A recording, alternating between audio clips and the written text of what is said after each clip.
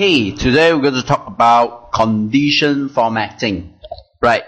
And condition formatting is something shows on conditional formatting's icon set.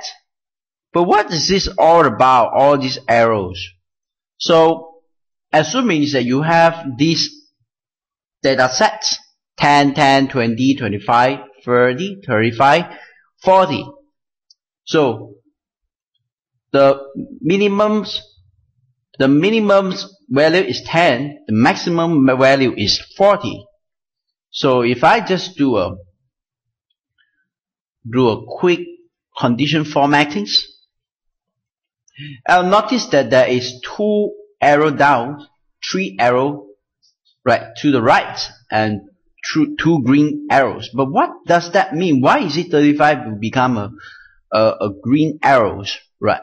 And I'm going to investigate it by going to the manage rules, and I edit the rules, and I find out that it says 67% will goes arrowed up, and those within 67% and 33% will goes a yellow right arrows, right yellow arrows.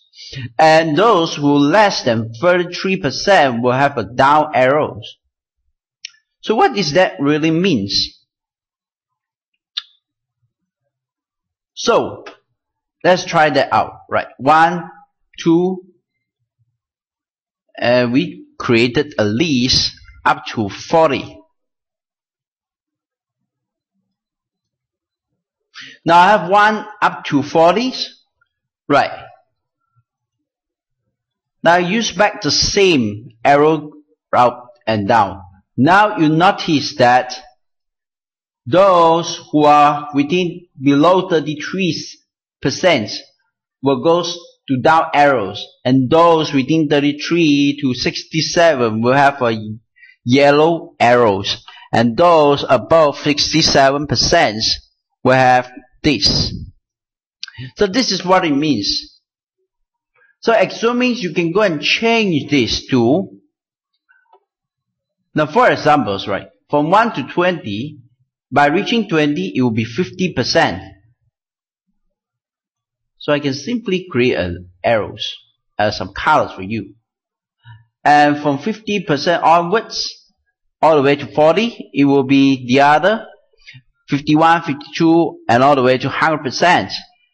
And those in the middle, this should be the 75%. So now I'm trying to move these arrows. I was switching these yellow arrows further down, further to the right, and same thing to this.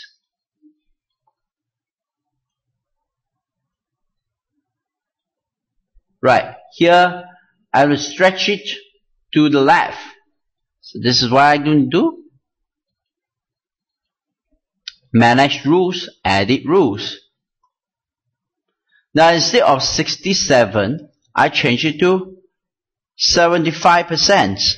Right, notice that from 31, it will be 75%. And when I change this will change as well. And the other is 25. Right, if it's before 25%, now again 25 change to 25. So anything that is below 25%, it will have a red arrows, and click OK and apply.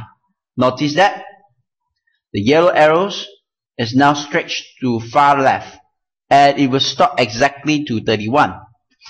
And this is what it means when you use the icon set. Now the same goes to the shape.